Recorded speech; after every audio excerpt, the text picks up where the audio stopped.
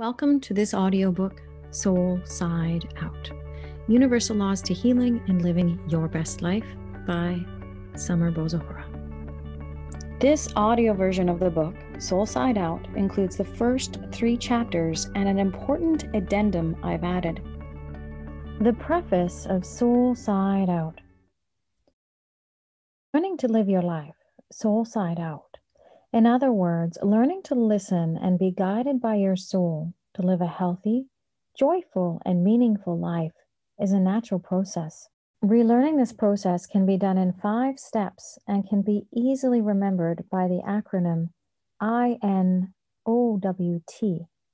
or INside-OWT. The acronym is defined more thoroughly in Chapter 6. Inside-out is a way to be most present, a way to transcend the time-space reality and become a conduit to experiencing the wave function. The aspect of our mind that identifies with oneness, unity, and unconditional love. That part that transforms and heals. The process of healing from the inside out guides one to becoming a witness or observer to your own, your client's or loved one's truth or energy field in a very open, fluid, and creative way.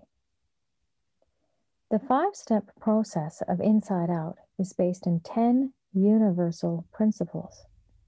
These laws are defined and concretely laid out through the process and principles described in this book.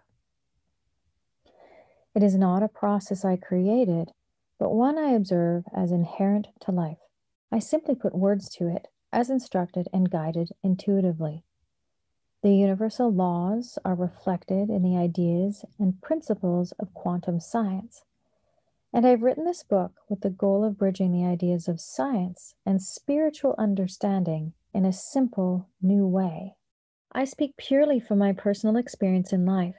My educational background includes psychology, counseling, and art therapy, some medicine and alternative health therapies, and even, by some luck, optical and optometric understandings.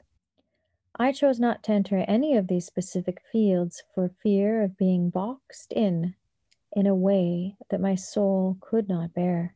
None of these professions or their code of ethics were close enough to resonate with what I believe the Creator's intended laws for true healing are.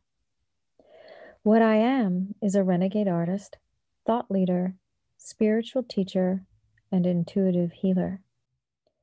I believe that the evolution of human consciousness is advanced through the unseen webs of soul-based information, or what Carl Jung would have described as the collective unconscious.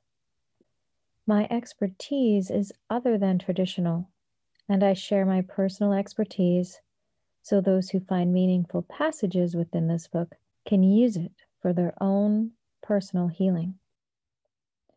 When reading about my experience and my opinions, I ask that you, the reader, also claim for yourself the power of your own authority. Please take only that which resonates within yourself as true, such that it helps you to understand your own life's experiences and live an authentic life. Note, throughout this book, I have little stopping points called reflections. There you'll find suggested questions for your consideration, the answers to which may lead you to understanding your inner truths. For a more interactive and deeper learning experience with this book, pause and take time to journal your answers. Chapter 1 of Soul Side Out, Breaking Down. My breaking down, or what I might call my healing crisis or awakening, began for me in India at the age of 24. During my studies for my bachelor's degree in business, I applied to travel and work on an exchange program, something I'd been hoping for since high school, but was not allowed to do. India was not a country of my choosing, but I believe India chose me. I don't know why or how I was matched with India, but it came down to either I could go, despite my reservations and anxiety, or I would miss the opportunity to travel. So I went. Before I traveled to India, life in my rich suburban community was about as flavorful as eating cardboard, stiff and tasteless. Yet somehow people chose to live there, drawn like those fooled by the flashy activity of a Las Vegas cafe, selling false promises. My community was one of the wealthiest in North America. Through my teen years and into my early 20s, I lived on an acreage surrounded by large homes and mansions, many with private indoor pools. The small community high school housed 200 students. Teenage girls are cliquey by nature, often driven by a sense of entitlement among some rich girls, and playing on the natural state of insecurity that the age brings. The air seemed thick and suffocating, filled with personal and group tension. As cliques work, my refusing to be a part of them made me a target. I was taunted, teased, beaten up at school, and had the tires of my car slashed. Our community could have had a reality show or soap opera created from its dramatic nature. There was a higher than average number of deaths and suicides. One distinct memory is of a neighbor, a plastic surgeon. When I was 16, my family was invited over for appetizers and to share a drink or two or three. We toured his large home and were led to the balcony to share appetizers and conversation. I remember him telling me how he could fix the dimple on the bottom of my nose. I wasn't even aware of it until he suggested he could fix it, as if it was an unsightly and abhorrent flaw on my face. I was taken aback, finding his comment extremely shallow. Based on his personal viewpoint of beauty, perhaps he thought me a potential client with wealthy parents who would see the value of such superficial surgery. At that moment, I was quiet. I said absolutely nothing because I was stunned and didn't know what to say. My look and my silence spoke for me. I was aghast, and my quiet rejection of the offer for services changed the feeling tone of our exchange. The conversation with me began in his role as a successful plastic surgeon with a lucrative career and something to offer me. My quiet rejection left a need for him to pursue a different avenue if he were to connect with or impress me. Some people, those immersed in the outside markers of success in their lives, wouldn't care about my young perspective. But that was not the case with him. In that moment, I felt he respected me, and at the same time had an undeniable and desperate need for my approval, which left me feeling a strong sense of aversion and disgust towards him. The energy of that exchange was very strong, and at the age of 16, I didn't know what he was seeking from me. Looking back, it seems that my strong sense of self-worth, my unshakable belief that my dimple was absolutely fine with me, triggered an emptiness within him. What happened the next day was shocking, but not surprising. He killed himself and was found in a room of his house. That this tragedy happened soon after I felt his desperate need for my approval has never left my mind. Because of the feeling tone I sensed from him on the day of our exchange, his suicide made sense to me. Being 16, I could not put into words what I felt before the tragedy occurred. Years later, I understand that outside appearances masked an inner turmoil of meaninglessness.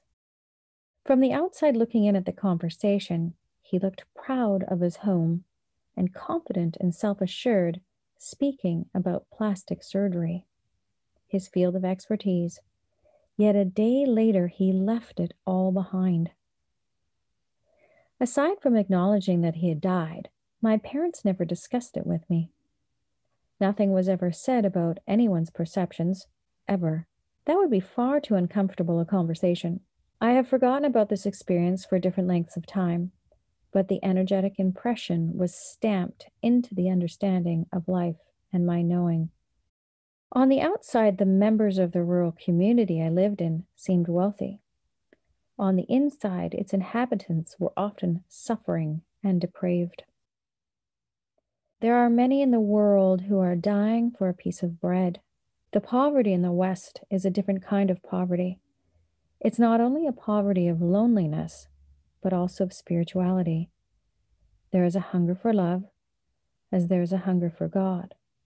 Mother Teresa, Fox, 1991. This, quote, rich, end quote, culture was my normal. And although I often felt something was missing in my life, I only knew this way of life.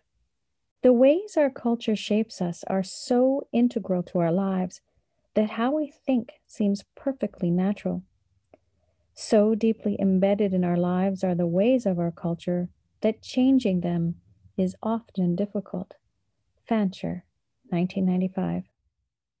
Had I not traveled to India and been subjected to the immense cultural discordance from a familial but also societal perspective, I would never have written this book.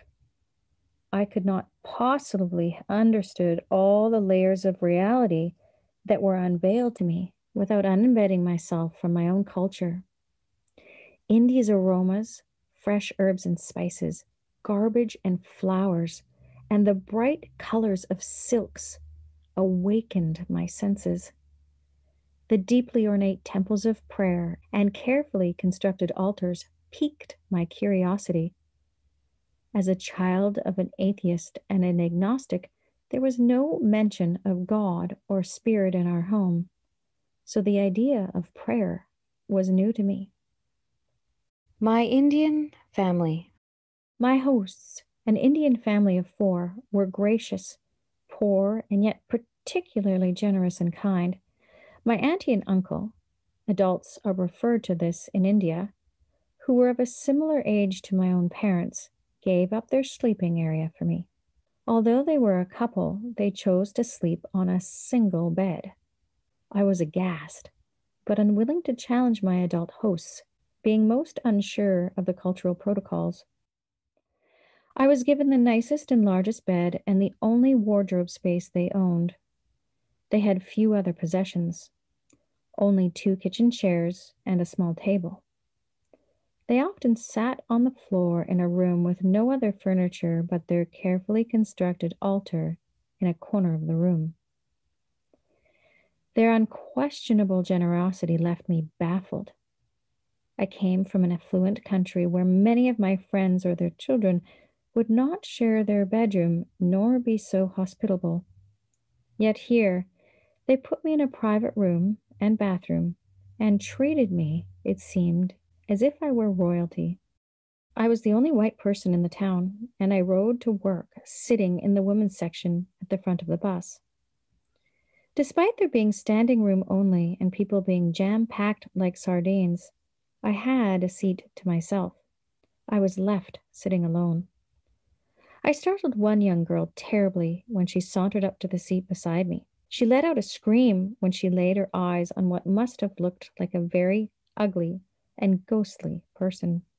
At 5 or 6 years old, this girl had never seen a foreigner before.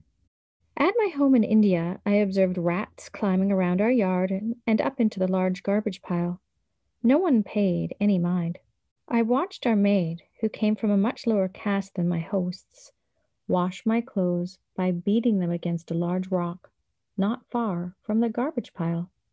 I could not believe my eyes. My travels throughout India brought me face to face with extreme poverty. I saw children with broken legs, begging for money.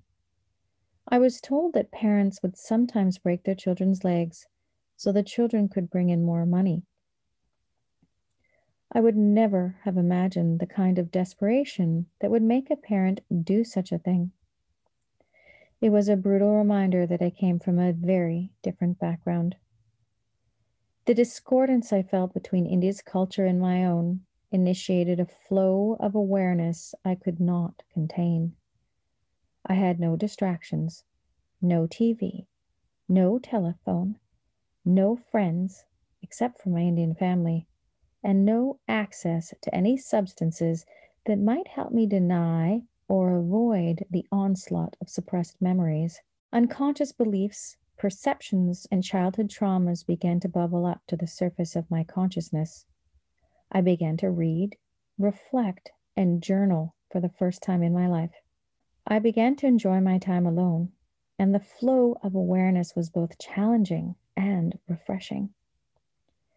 While this new awareness was rising within me, I got a call from home that my parents had chosen to get a divorce and were separating. Hearing the news shocked me, but I was ready to go home. My plane ride back to Canada. During the 24-hour flight home from India back to Canada, my childhood eczema flared up, covering my body. As I sat on the plane, anxiously anticipating my arrival home, I vigorously scratched my elbow folds. The skin was fragile and it was so itchy. I scratched my arms to the point of bleeding, and within a day, one of the openings in my skin developed a large boil the size of a golf ball and just as hard. At the time, I was unaware of the emotional upheaval surging up from the depths of my soul, unaware that my physical symptoms had any relationship to anything but the surface of my skin. I was given a series of tests by infectious disease specialists at the hospital to determine the cause of the infection and the boils. They told me they had no real explanation for it. My immune system seemed normal, and they told me I would likely have to keep taking antibiotics and have this issue for the rest of my life. I was stunned. These specialists could not help me. I was given several prescriptions for antibiotics to rid me of the boils and the streptococcal blood infection causing them. When I took the antibiotics, the boil on the surface of my skin receded, only to be followed by another as soon as I finished taking the medicine. Within our healthcare system, the solution for what ails us is often some form of drug. There's not much else, at least not in conventional medicine. The idea is to fight or kill whatever invades our body. In Chapter 3, I will talk about this very interesting fear-based paradigm for treating illness and disease. After several new boils and rounds of antibiotics, I began searching for information to explain what was going on in my body. Although I don't remember the book or where I located the passage that shifted my awareness, I do remember that boils and the green pus that oozed from them represented long-held, repressed anger erupting through the surface. Aha! That's it! My whole body responded with an undeniable yes. The feeling was so strong. I knew it was confirming a truth within me. I had been holding anger and confusion in my body for years. It was finding its way out as I journaled, dreamed, sketched out, and scribbled my body sensations, emotions, memories, and images. I began to trust my body and what it was telling me. I refused the last antibiotics prescribed for me and haven't had a boil since. The healing went deeper. I stopped having issues with eczema altogether, and it had been a lifetime chronic issue. As I began healing myself, my body, my distorted beliefs, and emotional traumas, I was called to work with others. I began counseling training and volunteering at the 24-hour crisis center. On the 24-hour crisis line, I came to understand more about human crisis, people's fragility, and the scope of our human suffering. Reflection break. Question 1. Have you ever had a symptom or body pain that spontaneously changed or resolved without medical attention? If so, recall what it was and what was going on in your life at the time.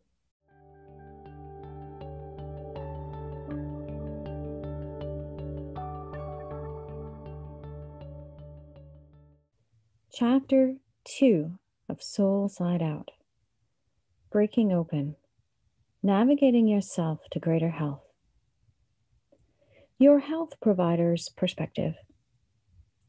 In my own life struggles, emotional and physical, I learned one of the most important aspects of healing is choosing the right person to help you navigate through your experience to greater health.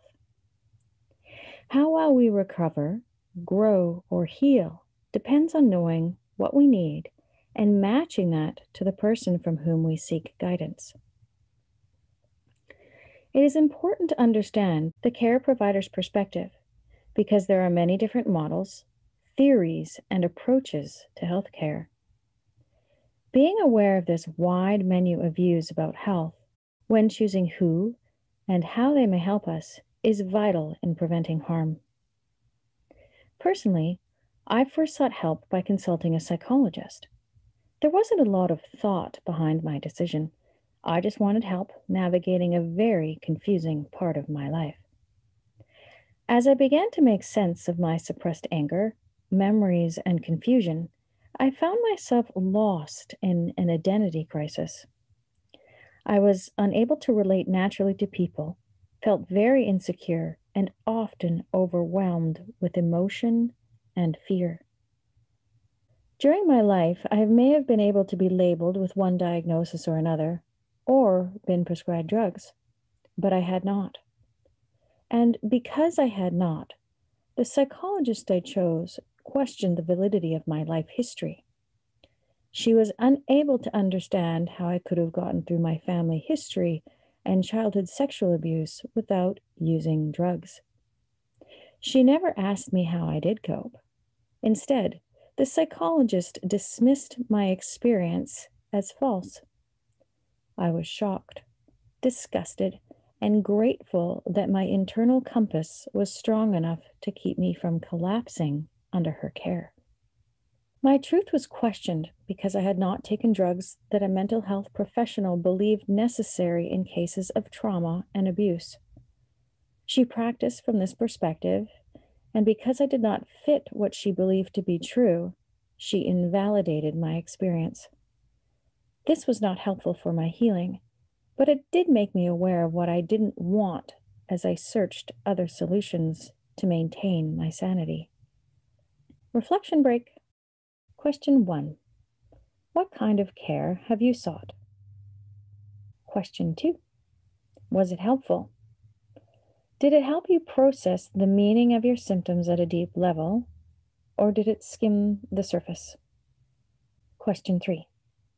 Or was the care you received harmful in some way?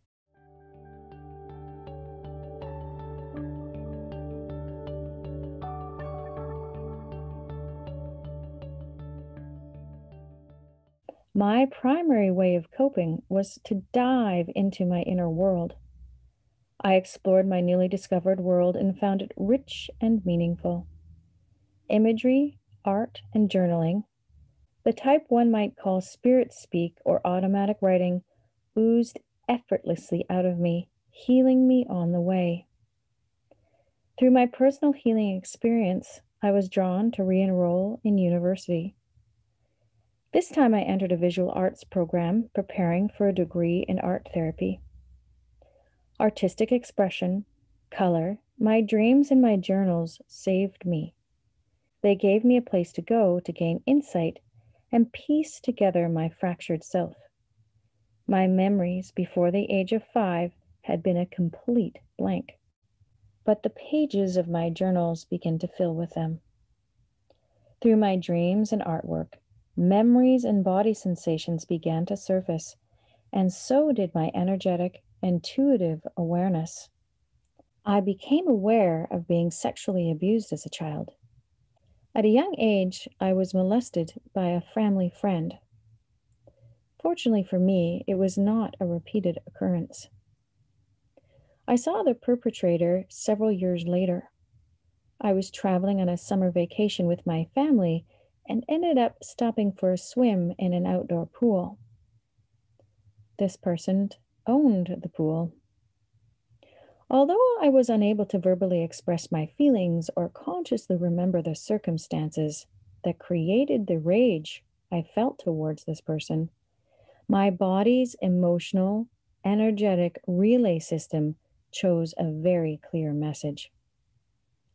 I deliberately shat in the swimming pool with a sense of great satisfaction.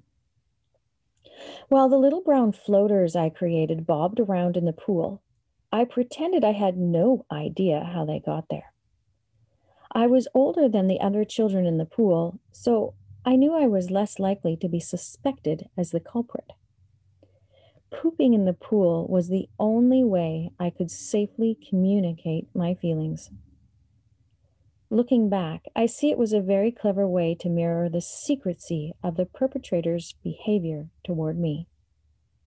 The catch-all term for many of these events in our lives is trauma. Many of us have these types of distorted, twisted energetic histories embedded on a cellular level within our bodies. The energetic threads go back generations and generations, enduring through the ages of our ancestors, through world wars and bombings, violence and unspeakable abuses. As subtle or hidden the effects may seem to be, we are affected. These things may be hidden from open speech in our daily activities, but the effects of past events matter. Many human experiences are energetically wreaking havoc within our bodies, minds, and souls, festering in the unconscious collective of our human psyche. I've had my share of dramatic life experiences. War, addictions, abuses, and atrocities are extreme. But any kind of untruth, secret, or hiding is a distortion of the truth and disconnects us from our inner knowing.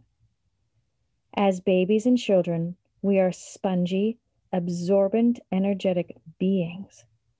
It is easy to absorb the anger, confusion, depression, and worthlessness of others as if it were our own. Doing this for prolonged periods of time, without any tools with which to circumvent the effects, distorts our perceptions and feeling about the world and ourselves.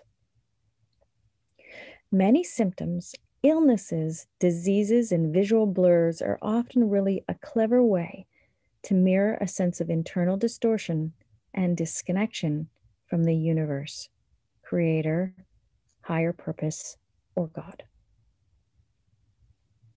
The symptom imperative. Dr. John E. Sarno has created a term I think that is very important for people to know. The term is the symptom imperative. The symptom imperative operates within a series of disorders that fall within an area of study are referred to as psychosomatic medicine. In his books, The Divided Mind and The Epidemic of Mind-Body Disorders, Dr. John Sarno describes psychosomatic disorders as falling into two categories. The first, those disorders that are directly induced by unconscious emotions, such as pain problems, including, but not limited to back pain and migraine headaches, and common gastrointestinal conditions, including reflux, ulcers, irritable bowel syndrome, skin disorders such as eczema, allergies, and many others. Category 2. Diseases in which unconscious emotions play a role, but are not the only factor, including autoimmune disorders, cardiovascular conditions, and cancer.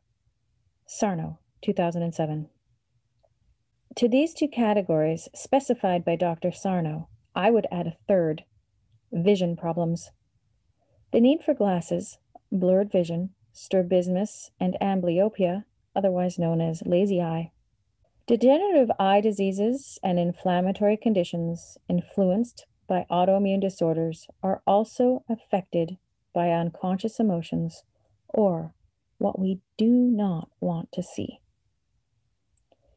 The purpose of the symptom imperative is to distract the conscious mind from what we've been taught are unacceptable or undesirable feelings or expressions. The type of symptom and its location in the body is not important so long as it fulfills the purpose of diverting attention from what is transpiring in the unconscious. Every condition in our lives exists because there's a need for it in one way or another, either on the time-space level or on the soul level. A specific sickness is the natural specific outcome of specific thought patterns and/or emotional disharmonies. Illness, ailments, disorders, and diseases represent the final warning system. They are coded messages from the body to the effect of what is happening and what needs to happen. In effect, then, illnesses and ailments teach us, expand us, and move us on. Khalsa, 1991. Illness and even injuries do not start with physical symptoms. They begin long before the physical symptoms show up. At times, it can start energetically even before we are born, within the energetic field of our family in which we are born into. These illnesses, symptoms, etc., may not even be about our energy, thoughts, or emotions in this life. The symptoms may emerge as part of an energetic pattern that has been pre-established through the genetic field and perpetuated through the unchanged emotional and psychological reactions of the parents and societies who unconsciously perpetuate certain patterns. We belong to a matrix of human consciousness. To believe, act, and treat conditions as if the context and culture with which these conditions arise are not part of a condition's manifestation is a form of blindness or insanity. Dr. Sarno calls this lack of awareness, the not including unconscious emotions as potential risk factors in these types of disorders, criminal. In our culture, it is far more acceptable to talk about and address physical pain than it is emotional pain. This starts when we are children. As human beings, we have a universal desire for connection and to be deeply nurtured by our parents or someone within the community to which we're born. We need to know that others care and that we have an effect on our world based on our existence. If we cannot get the sense that we belong and are important emotionally, often the next best way to get attention is through physical symptoms or pain. In the context of our historically emotionally repressed culture, parents are more able to respond to physical pain or symptoms. It's easier to attend to children when their pain is physical and visible. Physical symptoms can be attended to without disturbing or awakening the parent's repressed feelings or unresolved traumas, and children can get the attention they crave. Unfortunately, restraining our deepest held emotional and spiritual yearnings for life and hiding them through physical symptoms distorts our life energy and has long-term consequences. No matter how we attempt to separate the mind and body or try to placate the body's symptoms, our attempts eventually stop working. The collapse of this mechanism most often occurs under stress or pressure and results in a migraine headache, emotional or nervous breakdown, burnout, accident or injury, or life or health crisis. Under these circumstances, defenses can drop and the mind can no longer be tricked into believing the emotions are not there. The energy of the psyche and the soul can no longer be physically repressed.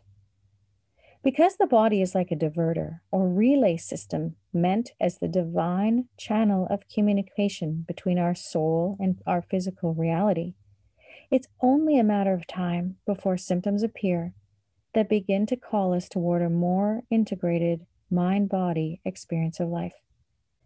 This is because, as human beings, whether we are aware of it or not, we are constantly asking questions about life and death, its meaning and purpose. And there is nothing that calls life's meaning and purpose into question as much as personal crisis or illness, because they strike to the core of what we believe about life. The paradigm of self-healing. Once, I presented an introductory self-healing collegium to my peers, theology students. Many of them were chaplains, ministers, nurses, and counselors. One of them asked the most important question that arises when people consider what self-healing means.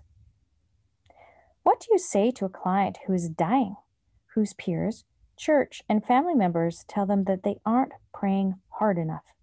She continued, if they are told they can self-heal, won't they blame themselves for their experience, disease, or illness?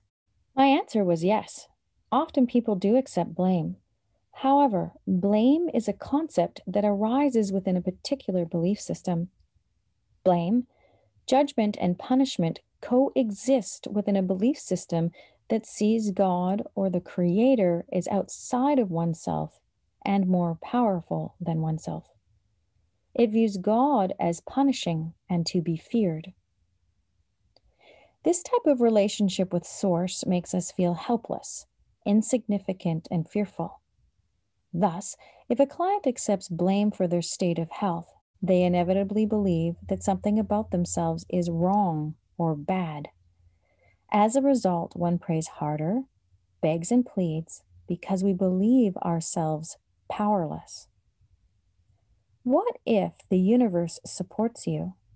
What if you're safe no matter what? What if your energy is an integral part of the universe? Why then are you experiencing your symptoms or life situation?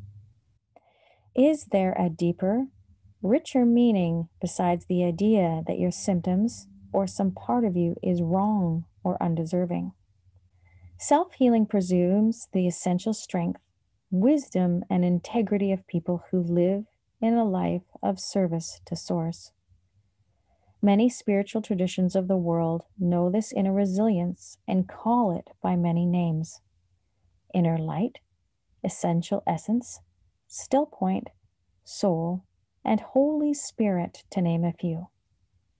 Finally, life and health includes death. Death is a completion, not a punishment. We all die. It just depends on why, how, and when.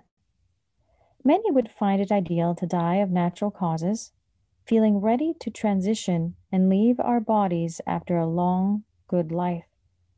Most of us probably would like to die without pain, with peace in our hearts, and at a time we feel we've come to completion with our chosen life path and goals. Our fear of death often has more to do with not feeling at peace with our why, how, and when. We get so busy doing other things and focusing on external goals, distractions, or pursuits that we can be surprised when what appears to be a sudden health condition sneaks up on us. The truth is, though, if we are aligned with our soul during life, we will also be at peace with death. During our lifetime, if we believe our soul is innately radiant, when we sink into our quiet inner realm, we are filled with peace. If, however, we fear our inner world because it may show us our brokenness, flaws, and failures, we avoid it.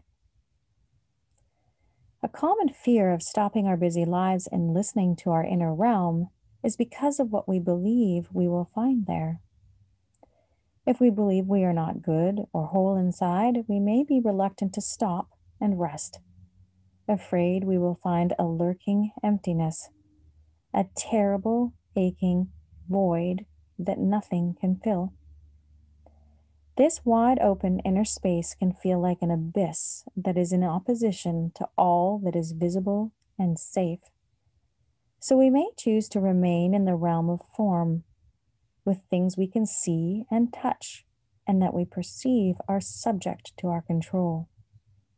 So we quickly fill all the blanks in our calendar with tasks, accomplishments, and errands to fill the time and space.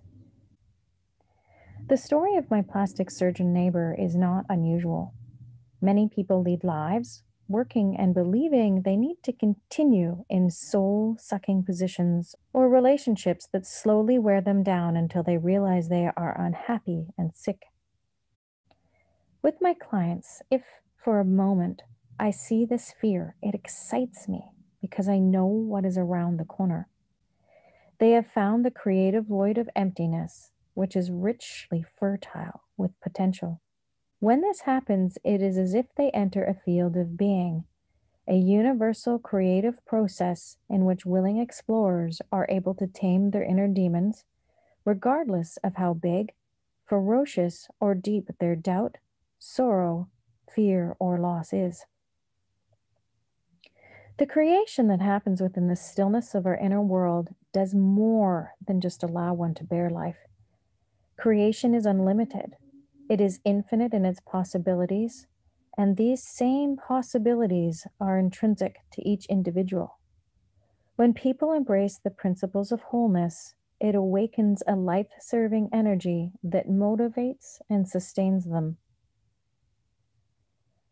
Life events are guidance tools, not punishments, and there are always signs and opportunities that allow you to find the answers you seek.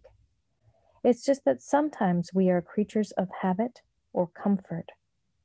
In the following section, two women have written their stories, in their own words, of what it took to transform their illnesses and live from the soul side out. Addiction as a soul sickness. Jill Sodero. I think in life there are opportunities called wake-up calls. They don't often feel like opportunities at the time. The biggest wake-up call for me was finally seeing through the haze, pain, denial, and loneliness to realize that I was in the throes of active addiction and all the hurt and suffering it causes. Not me, wealthy housewife, mother of three, educated, spiritual. It wasn't until I had already committed to a healing path and all the stuff that it brings up that I began to open up the energetic and emotional pain held in my body. Past trauma, false beliefs, and fear drove my insane thinking, and the feeling that there was an emptiness deep within me where my soul should be. I grew up in a stable and loving home at first. The first trauma was the death of my brother when I was young. The memory of that day and the pain I experienced witnessing my parents' despair and seeing him away seared into my mental, physical, and emotional body. I'm sure that was the beginning of what would, over 3 decades later, be identified as post-traumatic stress disorder, PTSD, and generalized anxiety disorder. In the interim, I grew up thinking there was something wrong with me. When I was in elementary school, my father began drinking and using drugs, and the violence, insanity, and lack of safety and stability began. I remember one night as he rampaged through the house, shock waves of pain surged down my arms and jarred into my hands. I felt the anger and hurt surging through my body, and I clenched my fists. I'm sure it happened many times, but I recall that night, both the pain and the power. It felt like it was the only power I had. It felt like a defiance that was all mine, and I wanted to hold on to it. I was empowered by my anger, even if it meant turning it on myself. 15 years later, I was diagnosed with osteoarthritis in my hands, way too young for my age, and I'm sure that it was related to that holding on to emotional and energetic pain I had experienced all those years before. It was still there and was finally manifesting physically. As systems go in families who face issues like mine did, everyone adopts a particular role. Mine was to fix things and to make sure everything was taken care of and under control. I felt insane.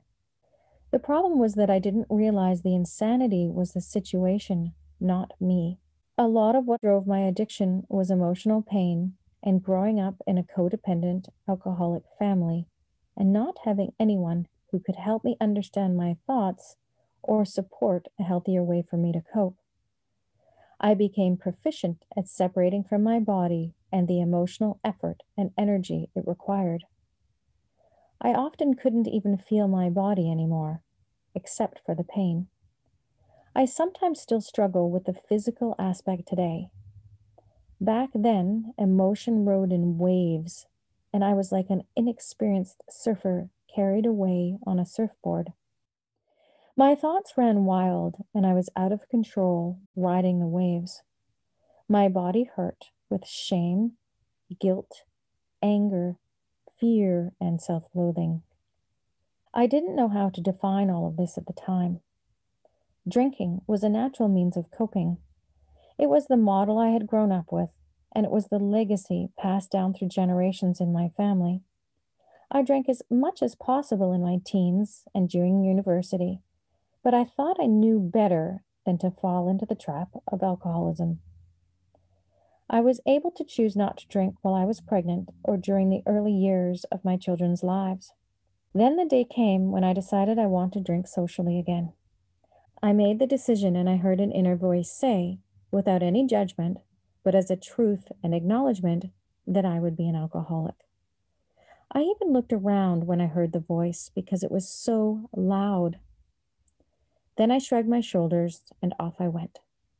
I think many of us have inner voices we often disregard.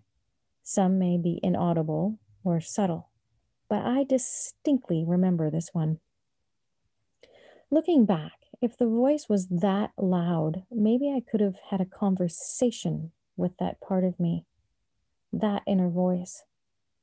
I didn't want to hear it though. I didn't have time. I had things I wanted to do, goals to accomplish. My ego won out, and I dampened that inner voice. This began a decline over the years until I became very ill, although many people still didn't know. It's amazing how well it can be hidden. My marriage was, of course, affected, and I decided to take my husband to a counselor because he needed fixing. My counselor was a gift. Along with her counseling degrees and extensive experience in her field, she had a theology degree, spiritual gifts, and she recognized the soul connection in healing. She looked over her eyeglasses one day and asked me perhaps next time I'd like to discuss my primary relationship, which was the alcohol. This comment hit something within me and took my breath away. That is when things began to change. She sparked my awareness of a problem I just couldn't ignore. The seed was planted, and my journey to healing began before I even realized it had. It wasn't my husband who needed to be fixed. That part was none of my business. It was me, my wounded self that needed self-care, acknowledgement, and new strategies. I learned that it's okay to say I'm struggling. I finally became a tad willing and more honest with myself. These two seeds, willingness and honesty, would be what moved mountains for me. I had done some counseling before, but now I had to become vulnerable and open. It didn't come without resistance, but finally I was ready to see, and the universe unfolded easily with resources and opportunities for help in healing. It's a good thing I accepted them. The support I received was not from the places I expected. It wasn't from my mom or my husband. I had to challenge my childhood learning and beliefs. Things like, you don't get help, psychologists are stupid, and you absolutely do not take meds because it means you're weak. The message was that I needed to figure out my own stuff. It's my problem, it's my attitude, and my fault.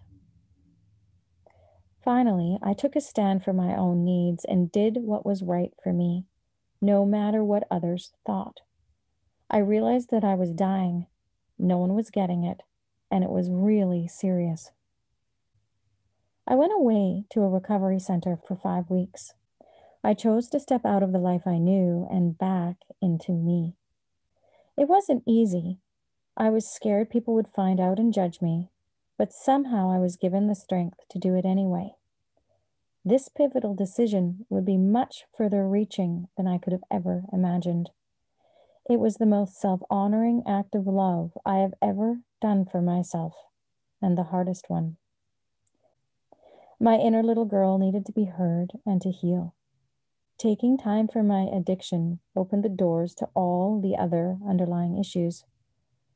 This became the path to healing on all levels, a journey I continue today. Addiction is known as a soul sickness. When I asked how I would define soul, the first response is an unemotional one. When one has felt they have lost their soul and the void is so great, the gift of retrieving it is the most profound joy. It has been a big part of my life to get to know my soul and to embrace all of my humanness, even the undesirable parts. I knew my soul when I was a little girl. I know her again now. I think I came here to know my soul. One must know how it feels to be without it, to deeply recognize what it feels like to find it. For me, the soul is a here-ness. All other things drop away. In my soulfulness, there's no judgment that I'm not good enough or worthy enough. There's no fear. There's no elation either. There just is. It's not the same void I experienced in addiction. This void is a sense of being whole rather than fragmented. In my average day, when I feel connected with my soul, there's peace, acceptance, and possibility. Emotions like grief and anger come, but only as experiences rather than states of being that I get caught up in. I feel connected and safe when I feel my soul. My ego is taking a time out on the bench, and I can put my arm around it and we can laugh together at the crazy ego shit we did today. How human. Before my healing and meeting my soul again, I never felt like I belonged. Not in my body, not in this world. My thoughts and emotions were torrents, and I was just trying to survive. This has invited me to go deep within, to the eye of the storm, and discover who and what I am. The greatest gift in my healing has been connection. Today I am recovered. I must keep a spiritual connection to stay well, and I have to be in contact with all parts of myself. My body is healthy, especially considering the amount of anxious energy it naturally holds, and the arthritis in my hands has progressed at a very slow rate. I usually don't even notice it's there. I still tend to put myself last at times. It's sometimes natural for me not to bother taking care of myself in subtle, nurturing ways. My mind and body sometimes still feel detached. I know I'm detached when my mind gets too focused. I hold my breath and my body tenses up. It's like my mind doesn't want to pause to attend to the rest of me. But when I sit and choose to feel my body, my mind reconnects with it.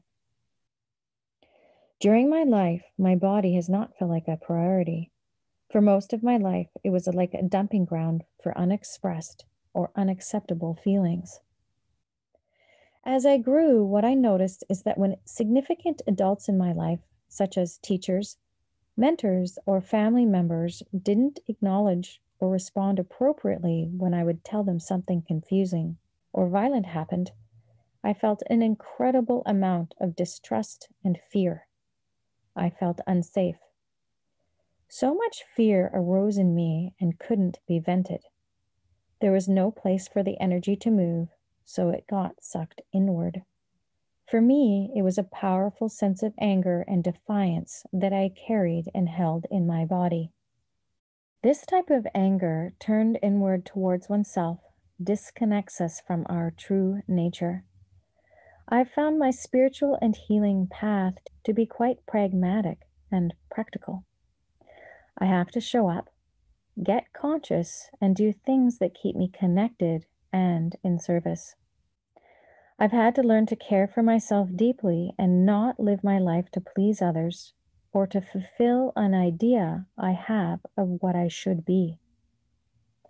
I'm still a work in progress, of course, but working on myself and getting help doing it is the best thing I've ever done. It hasn't been easy, but it has been worth it. I often feel joy in the moment, even at unusual times, like when I'm under a lot of stress.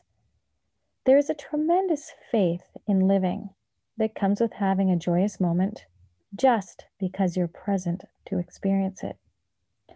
When I feel off, I know it will pass and I can do something useful to help someone in the meantime. Through my lived experience, I believe I'm asked to form a relationship with every aspect of life and myself. I was in so much mental, emotional, physical, and spiritual pain that I pursued an unconscious life through substance, shopping, and people pleasing. I've had to choose a conscious life to get well. I began to observe things, how I feel and think in response, and negative emotions and energy lose their power. The gift has been healing and better mental, emotional, and physical health. When I get right down to it, I think the only thing that really matters is connection to my authentic self and therefore also to the authentic nature of others. There's a sense of overwhelming love. Fear can be mixed in, as I still have it, but I get better at watching it all and knowing none of it defines me. I simply can observe the energy and let it go. This has been a process of learning to live in the moment and gain connection and awareness. I see addiction and codependence as being out of alignment and not in true connection with oneself or others. I am grateful to be learning to embrace the unknown, trust my life, and appreciate every one of my experiences. I wouldn't be me without them, and I wouldn't change a thing about my journey. For me, this has become an immense feeling of purpose and a life well lived. Soul Alignment, Essentials to My Healing. Michelle Enns. I have personally transformed my life and have overcome traumatic experiences by using various techniques of energy healing. It took me over 20 years of suffering before I turned to energy work as a way to heal. I write this now to raise awareness of how healing involves not just the physical, but also the mental, emotional, and spiritual components of a whole being. I grew up in a dysfunctional family dealing with alcoholism, divorce, poverty, and a father who worked away. I remember being angry, disappointed, thought that life was unfair, and blamed my parents for how I felt in life. An only child, I primarily felt lonely and alone. In order to succeed in school and university, I had to shut off my emotions and memories from childhood and focus on my studies. I thought I put it behind me, but never really acknowledged the emotions I had. As an adult, I struggled with chronic migraines for over 20 years, infertility for 8, grief, and severe stress. I left work on a stress leave and was diagnosed with major depression and anxiety, which I lived with for over 15 years. I tried several types of medication and was forced to go to group therapy. During that time, the only real awareness I noticed was that I was super angry at my father and expressed it a little in some exercises. The depression and anxiety remained. My health continued to deteriorate. I saw medical doctors and had tons of tests that ruled out everything they knew of, and by default, they determined I had symptoms of both chronic fatigue and fibromyalgia. I was told there was nothing that could be done for it. After a few years of that, I turned to a naturopathic doctor who discovered that I had chemical toxicity. There were plastics, insecticides, herbicides, and air pollutants such as cigarettes and diesel, mercury, and lead in my blood. I began detoxifying and a year later was diagnosed with breast cancer. I received vitamin injections and ozone therapy, which helped tremendously, and I chose to have a mastectomy. A year later, I still wasn't bouncing back, and I started wondering if I should address the emotional issues of my past rather than only focusing on physical symptoms. I asked my naturopathic doctor his opinion of how much he thought emotions contributed to health. He said at least 40%. And as I researched, I found that some specialists say emotions and stress were 80% or more responsible for our health, illness, and physical symptoms. Dr. Bradley Nelson, who wrote The Emotion Code, and Dr. Warren Weissman, developer of the Lifeline technique, have these things to say. 90% of all pain that we experience is due to trapped emotions, to emotional baggage, and those emotions stay with us and cause our disease and much of our self-sabotage. Nelson, 2013. The core of every symptom, stress, and disease are emotions, memories, and traumatic perceptions that are buried in our subconscious mind. Weissman, 2013. For me, cancer was a blessing and a wake-up call that prompted me to start taking control of my own life and healing. I researched, radically changed my diet, and learned that we need to detox physically and emotionally. The AMA, American Medical Association, says that 80% of all health issues are stress-related. Dr. Joe Dispenza, a neuroscientist and author, says, humans can turn on the stress response by thought alone. Our thoughts create our emotions, which create chemistry in our bodies. It is a fact that the chemicals of stress dysregulate and downregulate our genes that create disease. If we can turn on the stress response just by thought alone, and those chemicals can make us sick, then by very definition, our thoughts can make us sick. From the movie Emotion from Gaia.com, 2013. The realization that our thoughts and emotional baggage from our past can make us sick led me to energy work and my journey to heal myself through training as an energy healer. There are many techniques and aspects to energy healing, but I will share some basic skills that others can easily learn and practice to create change and open awareness in their lives. The first step in my training was learning to open my heart and feel unconditional love.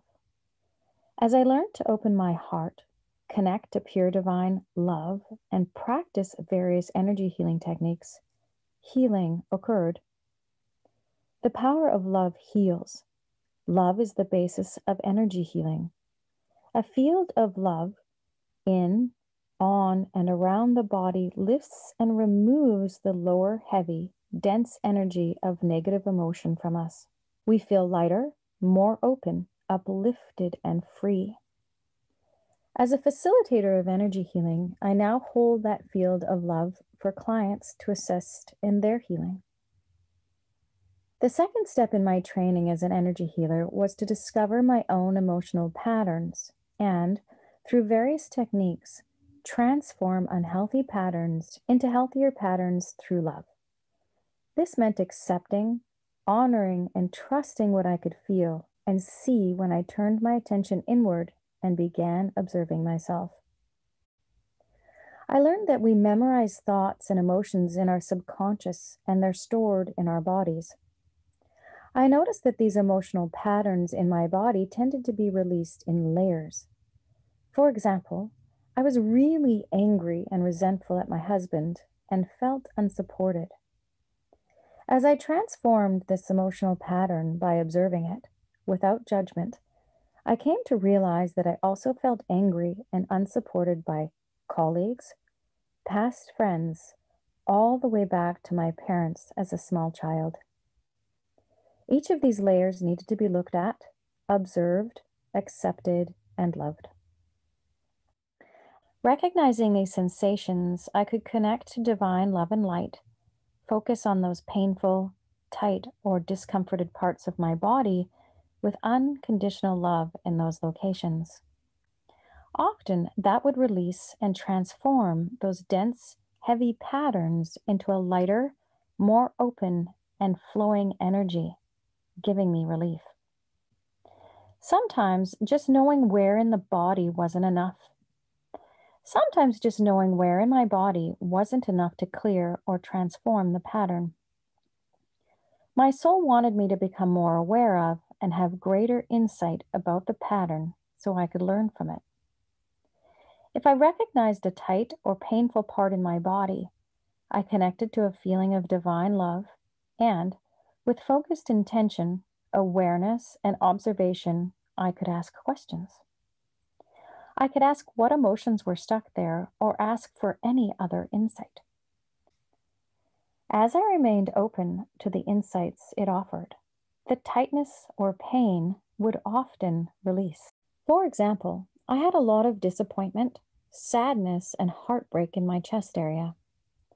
That gave me insight into a past trauma with my husband, old boyfriends, childhood friends, and my parents as a young child. I could then release and transform the whole pattern with unconditional love. As I became aware of how emotional patterns work, I could use what thoughts or emotions were bothering me in the present and trace those emotional patterns back in time to find their cause and release them on an energetic level.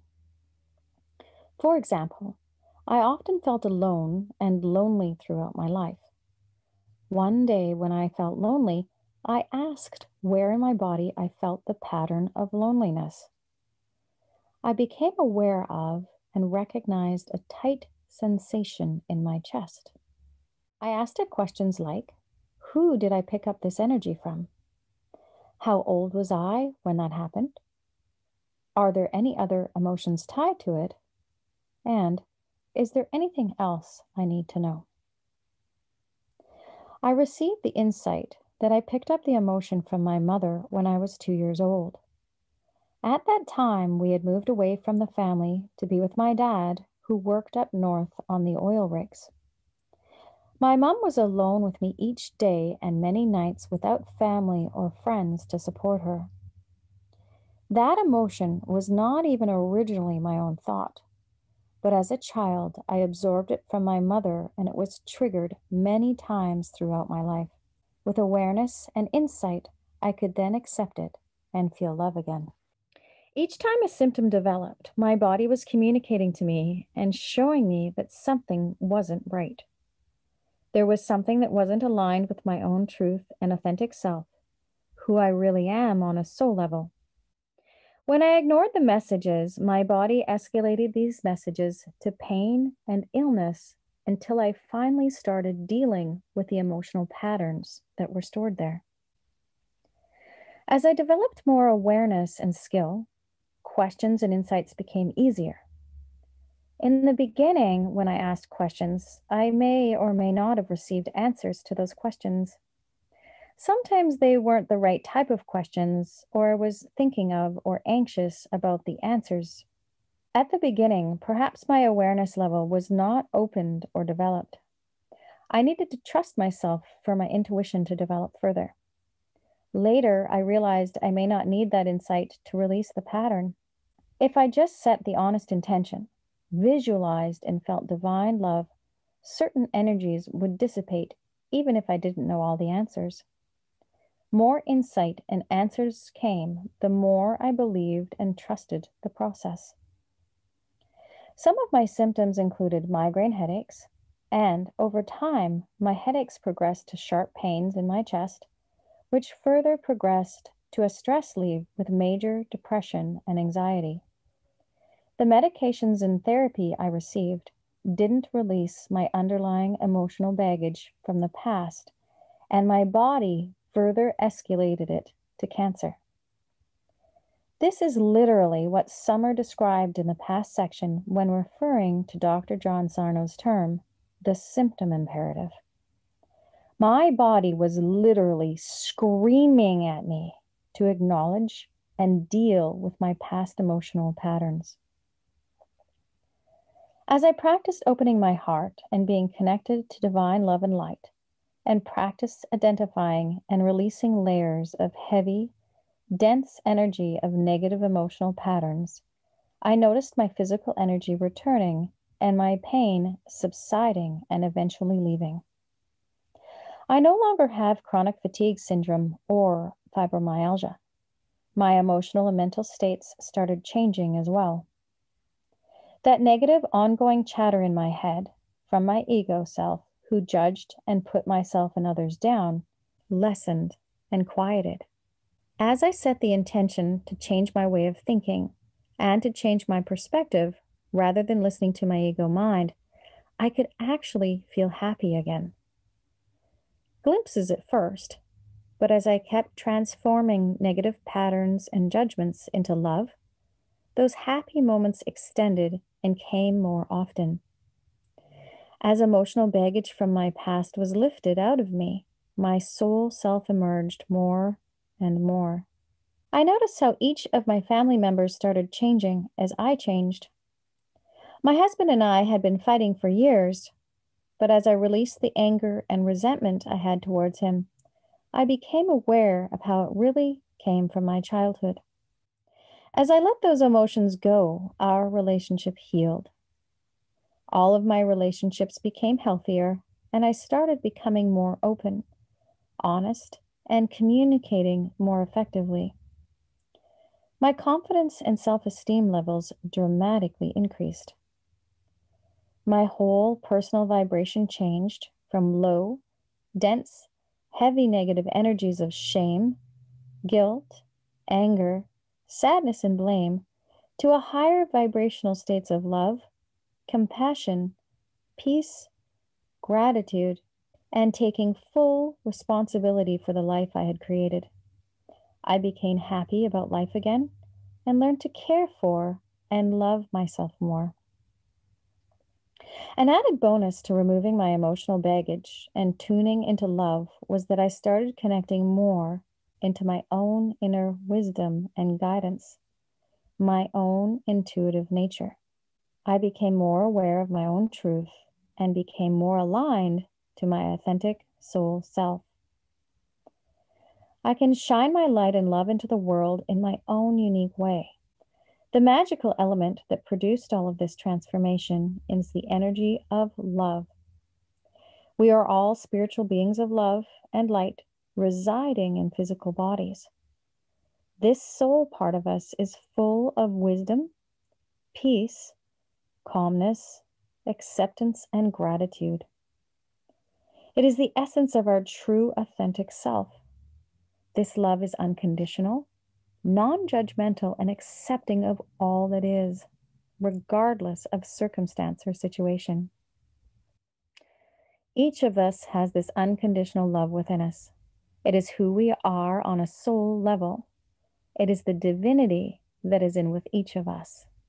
It just is. These women's stories are big life transitions and wake-up calls. What each of these women had in common was a calling towards something more meaningful in life, a purpose beyond what they were currently experiencing, and their emotional and physical symptoms were their calling cards. The pain they experienced stripped them down to their essence before they could live a more soul-aligned life. What migraines can tell you? Other wake-up calls come in all forms. One of them is a migraine headache. Migraines are specific and local to a particular immediate life situation or stress. They are painful and as a result full of opportunity for expanded awareness. For example, I was at a health conference and a colleague came to me asking what I did for migraines. She was experiencing the onset of one and asked for my assistance. I explained some physical aids such as peppermint oil and lavender, but told her it was most important to explore the emotional reason behind the onset of the headache. Being a hypnotherapist, she felt quite confident in her abilities to recognize her unconscious triggers, so we explored the physical energy to guide us there. I asked her to tell me the specific physical symptoms of her migraine. She explained the visual auras she was experiencing and the beginnings of nausea, and that with this particular migraine, she felt it in her back. Experiencing part of the migraine in her back was not usual, so I suggested we focus there. We could have explored the energy she felt in her back through the process of inside out. But being in the middle of a conference hall, I went with my intuition and years of experience that told me it may have something to do with having a backbone and standing up for herself. As soon as I mentioned what I sensed the meaning of her back pain was, tears began to roll down her face. "Ah," I said, "I think we've just found the unconscious trigger for your migraine." She went on to tell me that she'd just been in the conference hall and overheard someone speaking about her knowledge without crediting her for it, and she had not said anything despite feeling a sense of betrayal. I suggested she go lay on the earth, close her eyes, and integrate this knowledge and decide what she wanted to do about it. 20 minutes later, she returned to let me know her migraine had subsided.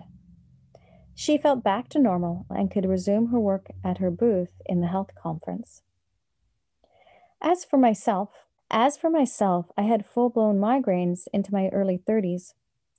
My last two started the same way as all the others: numbness, nausea, and visual impairment. But I was able to stop the progression by accessing the emotional prelude through the process of inside out. From the first onset of the symptoms to the relief and feeling able to resume normal functioning lasted no longer than 2 hours instead of 3 days. Most migraine sufferers can identify with my experience, but what they may not know is that with most migraines, there is an emotional prelude, an internal pressure that is built up. A headache means that we are overutilizing our head or thinking too much. It is a sign that we need to access our body's senses and engage other forms of awareness. The process of inside out is a simple but effective way for accessing this awareness that has profound effects. Simply put, the process requires that we remain present to the feelings and physical sensation the migraine presents, or other types of symptoms or illnesses.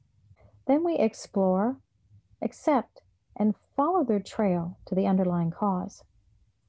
Once we understand the nature of the conflict that precipitates the migraine or other disease, the progression of the migraine stops. Yes, stops. The pain and nausea subside and deep, restful sleep follows. There are no torturous days of agony or the need to throw up. Please note that in the beginning of my own awakenings, I did not trust my intuitions or even know how to distinguish my thoughts and mind from intuition. When people begin to work with the process of inside out or any other type of intuitive work, it's natural to begin to build a sense of trust in one's intuition, visions, and in the overall process over time. Like anything, experience and practice builds confidence. For a more thorough explanation of the simple and natural process of inside out, the concepts, skills, and process, see Chapter 6. And in the full version of the audiobook in Chapter 7, you will have access to a link for the PDF companion workbook pages to download. Chapter 3 of Soul Side Out, the Health Scare System. What is healing? How I was shown the universal laws and principles of healing has a lot to do with my personal experience of life and work, and what I knew was not healing.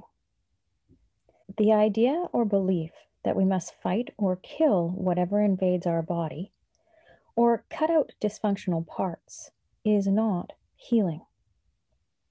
Instead, it is a fear-based culture of care.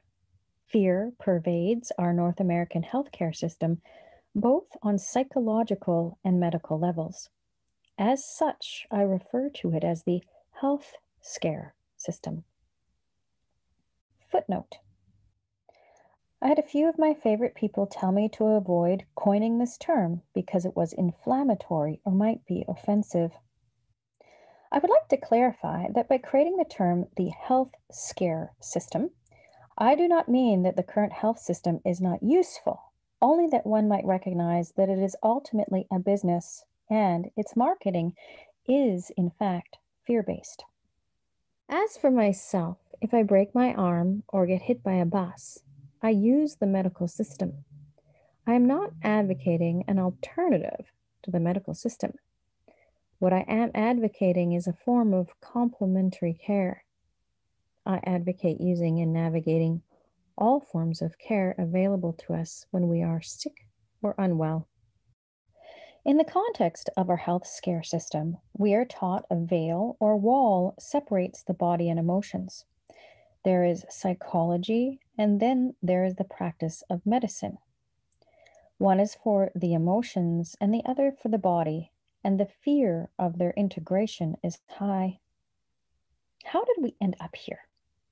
Currently, the Western globe's culture, science, and medicine are founded upon the interpretation of Sir Isaac Newton's scientific discoveries. The portion of Newtonian science that is used most rigorously, the scientific method, was and still is used without the sacred intent that Isaac Newton himself employed. Unfortunately, it was not his science that humanity embraced, but a truncated version of his thoughts that served to support those in power. In all likelihood, Sir Isaac Newton did not separate his science from the overarching power of creation or of God. Sir Isaac Newton was first and foremost a theologian and a spiritual man. Because humanity was not ready for his discoveries in their totality, their efforts were only partially put to use. For more on Sir Isaac Newton, I encourage the viewing of the DVD Newton's Dark Secrets from 2003.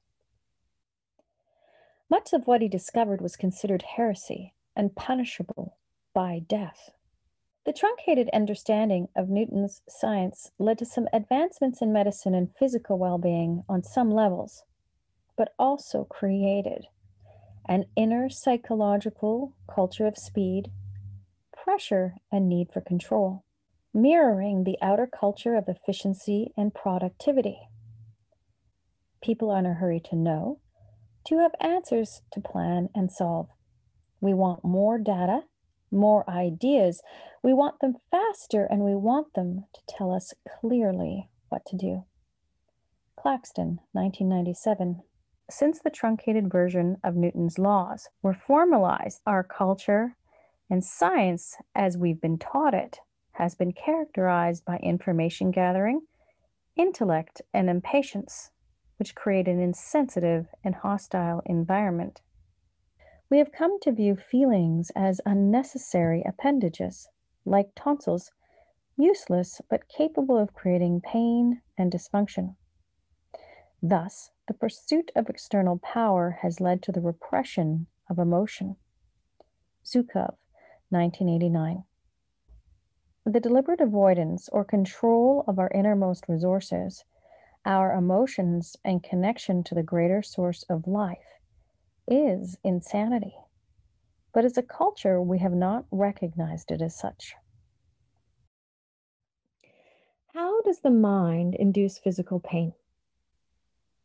Although there are a number of ways the brain can induce symptoms in the body, Dr. Sarno says that the largest number of psychosomatic conditions can be tracked to the repression of emotion through the autonomic peptide branch of the central nervous system. Sarno, 2006. Peptides are molecules that participate in a system of intercommunication between the brain and the body. Many types of physical pain are caused by mild and benign, meaning harmless, oxygen deprivation to a specific area of the body and brought on by stress through the central nervous system. The activity of the autonomic peptide branch of the central nervous system controls involuntary systems such as circulatory, gastrointestinal, and genitourinary systems. It is active 24 hours a day and functions outside of our conscious awareness. The altered physiology in the process that creates the symptoms and physical pain appears to be a mild, localized reduction in blood flow to a small region or specific body structure, such as a spinal nerve, resulting in a state of mild oxygen deprivation. The result is pain. The tissues that may be targeted by the brain include the muscles of the neck, shoulders, back or buttocks, or any spinal or peripheral nerve and any tendon. As a consequence, the symptoms may occur virtually anywhere in the body. Sarno, 2006. Although it's true that symptoms arise anywhere in the body, in my experience, the mind is not random in its choice of where or how the pain or symptom is experienced.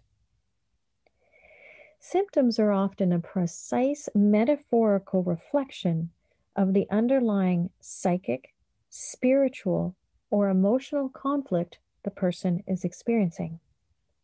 For example, as I mentioned earlier, I suffered for years with excruciating migraines. In the past, they proceeded into debilitating illness. White-hot ice picks of pain ceaselessly thrust their way into my head, accompanied with left side numbness, an inability to speak, and waves of nausea that lasted for 2 to 3 days until I threw up. During my early 30s, one of my migraines affected vision in one eye and one side of my head. However, as I began developing my creative, intuitive skills and knowledge, I learned how to process the meaning and unconscious trigger behind the physical migraine symptoms. Processing pain through the laws of inside-out allowed me to short-circuit the migraine's effects. As I turned into the energy of the migraine, I received the message that I had turned a blind eye. I instantly understood what that meant to me, and I acknowledged the conflict I had felt. My husband insisted that I work while my daughter was very young. During my migraine, the remorse and separation I felt when I left her in a day home surfaced. As soon as I set my mind to remove my daughter from daycare, the oxygen deprivation from the onset of the unconscious emotional conflict subsided and I quickly recovered. These disorders, symptoms, migraines, and other illnesses afflict millions and cost the economy billions of dollars every year in medical expenses, compensation payments, etc. The cost on the economy is large. The human cost is greater. The cost to some is their way of life. Similarly, some surgeries do more harm than good, and the side effects of many types of pharmaceuticals are irreversible. Beyond the physical reality of pain and other symptoms, social emotional aspects keep many trapped in a perpetual cycle of illness that could be reversed through simple awareness and education. When we experience some kind of physical pain, it's typical in our Western world to have a fearful thought, such as, something's wrong, I'm sick, or I'm dying, or I might have cancer, and I need to fix this. Now, imagine the kind of goose chase you can get into when you attempt to apply the medical model.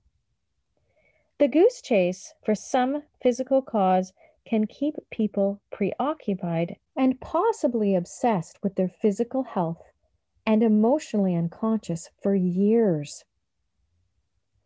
Not many of us are prone to saying, oh, I have a repressed thought or feeling, something I'm not paying attention to, and it's causing oxygen deprivation to such and such part of my body, so I should ask it what's up. This sounds remarkably simple, and in theory it is. Depending on the origin of the emotion, on the time continuum of your life, often it really can be this simple.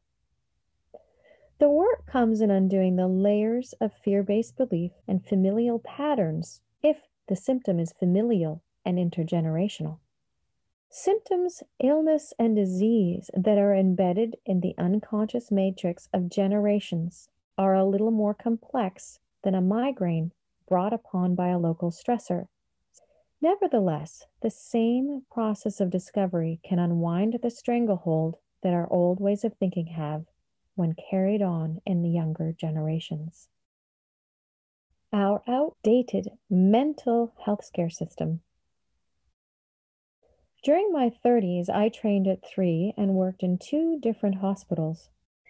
My experiences at the hospitals were shocking and drove me clear away from allopathic and institutional medicine. Early in my practicum on the psychiatric unit, I was aghast at some staff conversations. The unit was known as a revolving door because many of the clients would return again and again. I'm sure underneath the outside banter, some of the staff ultimately felt quite helpless.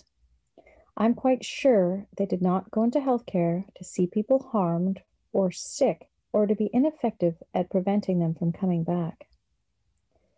I was invited to do some art therapy programming on this unit. My group included suicidal patients hospitalized for the severity of their thoughts and behaviors. Considering the depths of these patients' inner struggles, it seemed deplorable that there was no psychologist on staff. The goal was to assist clients in exploring different themes and aspects of their life and thinking, such as risk-taking, control, and grief. I admired the raw authenticity of these clients. They had nothing to lose, nothing to hide anymore, and I found it refreshing. They simply didn't give a shit. I would like to share one simple but profound incident that occurred during one of our weekly sessions. On this particular day, with thick oil pastels, the patients were drawing how they were feeling. One client drew a black box and immediately began experiencing a panic attack. As the patients were closely monitored, this person exclaimed their need to leave to get their anti-anxiety medication from their room. I asked gently where they might be feeling the sense of panic, and the client immediately indicated that they felt it in their heart area, in their chest. It appeared in their mind's eye as very black, and this person began to breathe very quickly. I asked if I could touch their back, and when they responded positively, I put one hand on their back between their shoulder blades, behind the heart, and asked them to breathe gently and watch. Breathing with their attention in their heart area, they watched. As they did, the black area in their mind's eye turned to gray, and as their breathing slowed, it changed into bright yellow. They were generally surprised by the shift, and that's when they spontaneously remembered a repressed memory about their father. As there was no psychologist on the unit, one of the full-time staff members found support for the client to pursue the integration of her memory, and we purchased a couple of yellow shirts to remind them of the yellow, the hope, and the release. This opportunity to be present to their body and release a forgotten memory would have been lost had this person taken the anti-anxiety medication to stop what was being experienced. The African and shamanic view of mental illness. The African or shamanic view of mental illness is very different. In the shamanic view, Malidoma Patrice Somé says that mental illness signals the birth of a healer. What the West views as mental illness, the Dagara people regard as good news from the other world. The person going through the crisis has been chosen as a medium for the message to the community that needs to be communicated from the spirit realm. Mental disorder and behavioral disorders of all kinds signal the fact that two obviously incompatible energies have merged into the same field says Dr. Some. One of the things Dr. Some encountered when he first came to the United States in 1980 for graduate study was how the West deals with mental illness. When a fellow student was sent to a mental institution due to nervous depression, Dr. Some went to visit him. I was so shocked.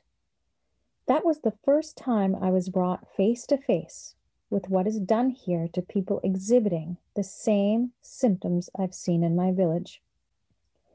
What struck Dr. Some was that the attention given to such symptoms was based on pathology, on the idea that the condition is something that needs to stop.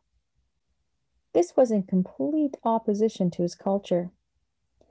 As he looked around the stark ward at the patients, some in straitjackets, some zoned out on medications, and others screaming, he observed to himself.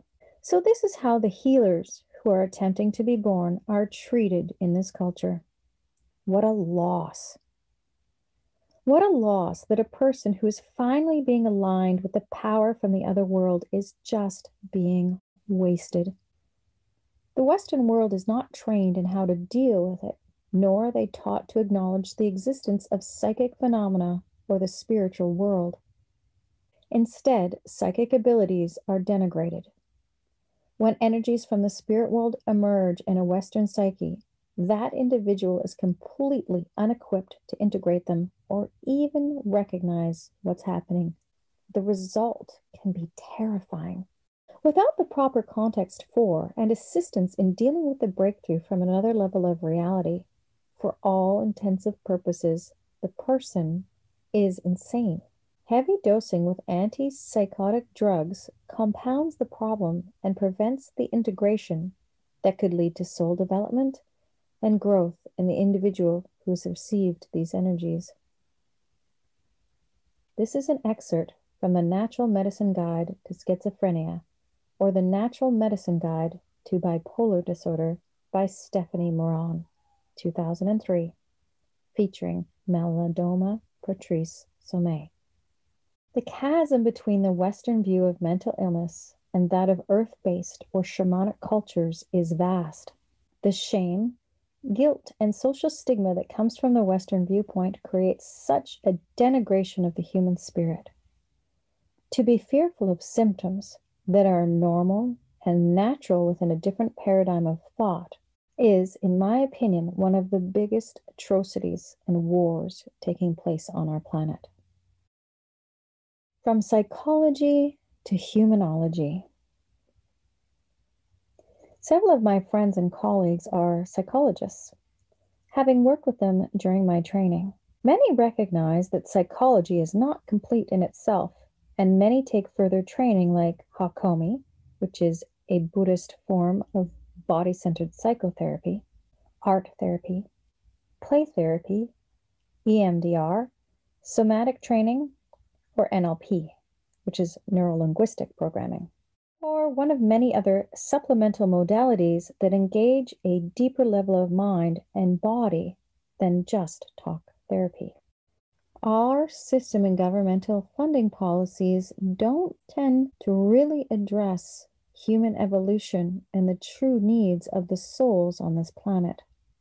It is my recommendation that people take total charge of their own health without relying on a system or government to tell them what is best for them. Once, when speaking to a 20-some-year-old with an addiction issue, I laughed uncontrollably when they told me their thoughts about the profession of psychology. In a very offhanded and casual way, they said that psychologists are paid to judge people. What made it so funny was that it's based in an undeniable truth. When working as part of a governmental institution, psychologists are mandated to diagnose and categorize according to the latest diagnostic and statistical manual, the DSM. If you've ever read one of these, you may notice that it provides a definition of the disorders, but does absolutely nothing in regards to what A, causes them, or B, what to do about them. The DSM is simply a type of categorization most often used to slot people into certain areas of funding. Money and treatment is not provided unless people are given one of these labels. So, by applying a label to a client, people working for government institutions get paid. Unfortunately, this creates another whole area of psychological anxiety.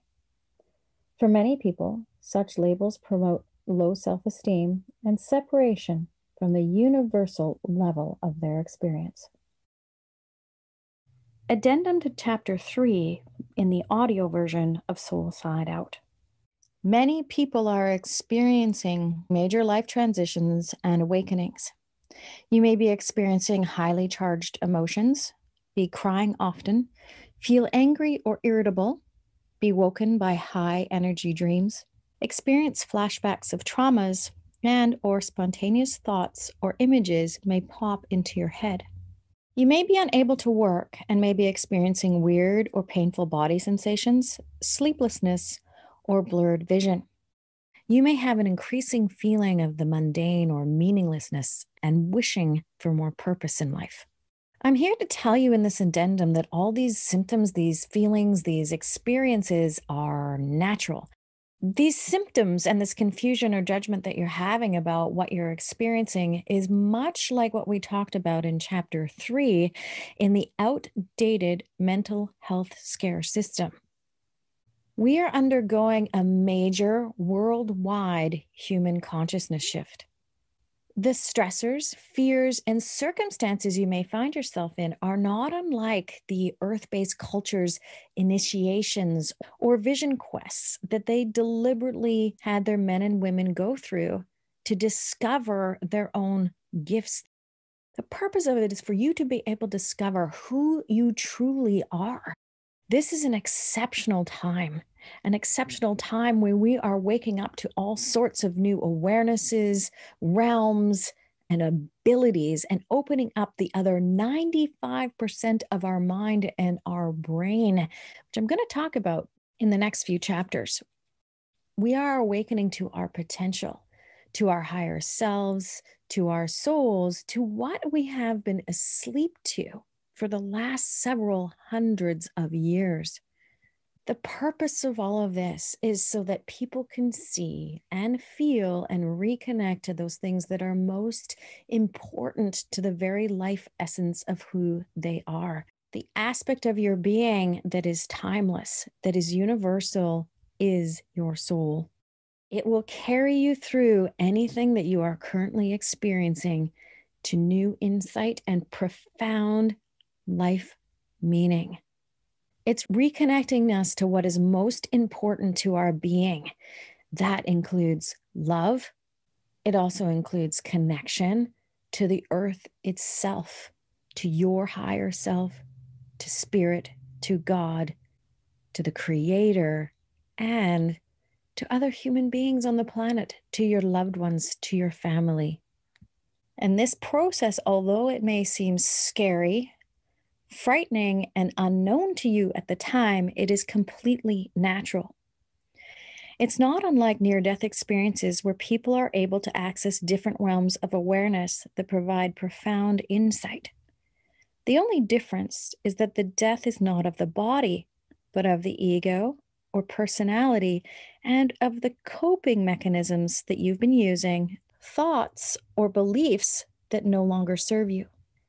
You may have tried to ignore your emotions and been under extreme stress, and you may not be able to process your experiences. Because your defenses have been torn or stripped away, you have an opening.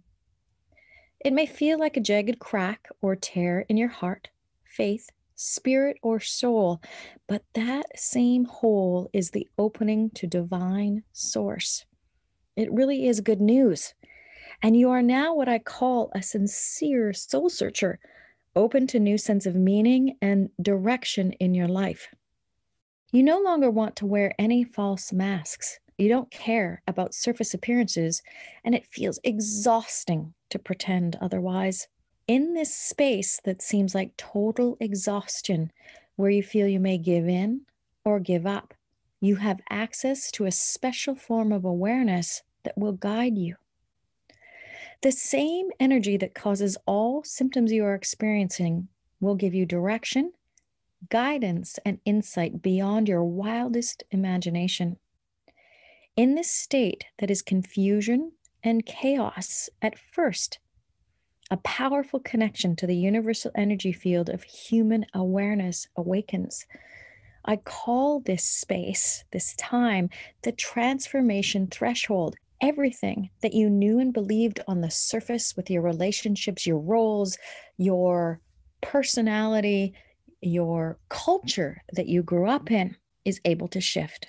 Using the laws inherent in healing, you have access to the divine energy of your soul and can begin to heal at the source and from the inside out. If this sounds like you right now, and you're ready to dive into more meaning, you're ready to explore, to give up the meaninglessness, the masks, the charade that often is on the surface of our Western world, and delve into the magic of your inner realm that the Creator has for you. If you are done with the pretending, if you are exhausted, if you are sick, if you are even just wondering if there is something more meaningful, more joyful, more fun, addendum to chapter 3 in the audio version of INside-OWT. Many people are experiencing major life transitions and awakenings. You may be experiencing highly charged emotions, be crying often, feel angry or irritable, be woken by high energy dreams, experience flashbacks of traumas, and or spontaneous thoughts or images may pop into your head. You may be unable to work and may be experiencing weird or painful body sensations, sleeplessness, or blurred vision. You may have an increasing feeling of the mundane or meaninglessness and wishing for more purpose in life. I'm here to tell you in this addendum that all these symptoms, these feelings, these experiences are natural. These symptoms and this confusion or judgment that you're having about what you're experiencing is much like what we talked about in chapter 3 in the outdated mental health scare system. We are undergoing a major worldwide human consciousness shift. The stressors, fears, and circumstances you may find yourself in are not unlike the earth-based culture's initiations or vision quests that they deliberately had their men and women go through to discover their own gifts. The purpose of it is for you to be able to discover who you truly are. This is an exceptional time where we are waking up to all sorts of new awarenesses, realms, and abilities, and opening up the other 95% of our mind and our brain, which I'm going to talk about in the next few chapters. We are awakening to our potential, to our higher selves, to our souls, to what we have been asleep to for the last several hundreds of years.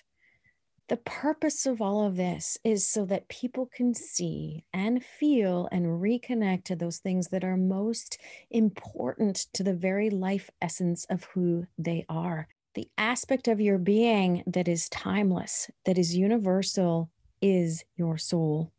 It will carry you through anything that you are currently experiencing to new insight and profound life meaning. It's reconnecting us to what is most important to our being. That includes love. It also includes connection to the earth itself, to your higher self, to spirit, to God, to the Creator, and to other human beings on the planet, to your loved ones, to your family. And this process, although it may seem scary, frightening, and unknown to you at the time, it is completely natural. It's not unlike near-death experiences where people are able to access different realms of awareness that provide profound insight. The only difference is that the death is not of the body, but of the ego or personality and of the coping mechanisms that you've been using, thoughts or beliefs that no longer serve you. You may have tried to ignore your emotions and been under extreme stress, and you may not be able to process your experiences. If this sounds like you right now, and you're ready to dive into more meaning, you're ready to explore, to give up the meaninglessness, the masks, the charade that often is on the surface of our Western world, and delve into the magic of your inner realm that the Creator has for you, use the link below to access the rest of the full audio version of the book. Then join me in my online mind-body medicine school for my free class on what is a healing crisis and how to successfully navigate it. You can also look for my comprehensive introduction to self-healing, where I delve into the ancient wisdoms with an introduction to shamanism and modern medicine.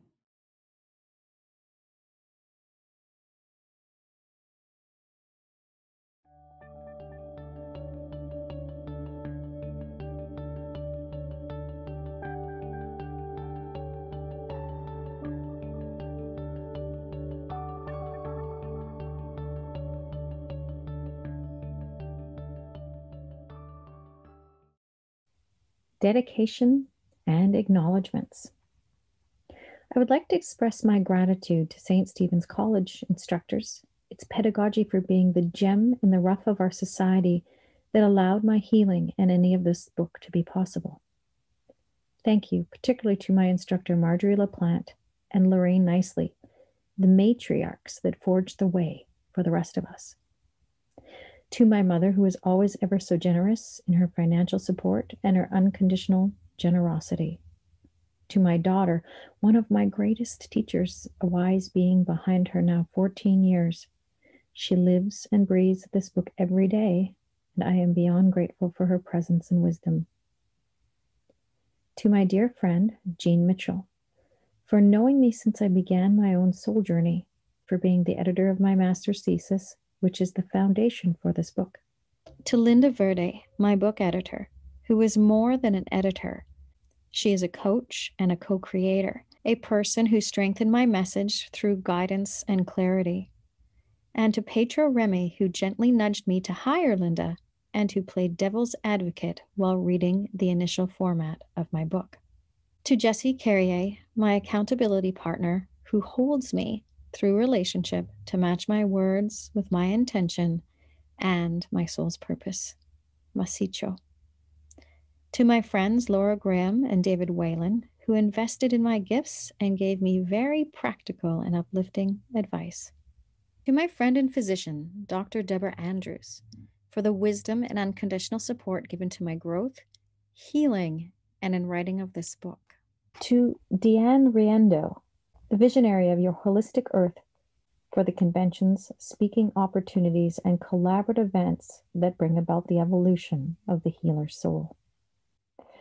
For my friends, Winnie Lau, Roseanne Jansen, and Christine Panesar, the world is forever enriched by the unique ways you show up in the world, and in particular in my world and in my heart.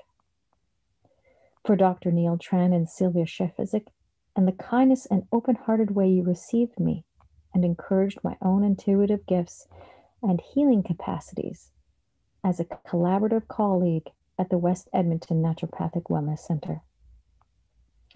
And finally, for the soul searchers, I have met so many beautiful souls that have crossed my path, that have graced me with the trust to witness their transformations.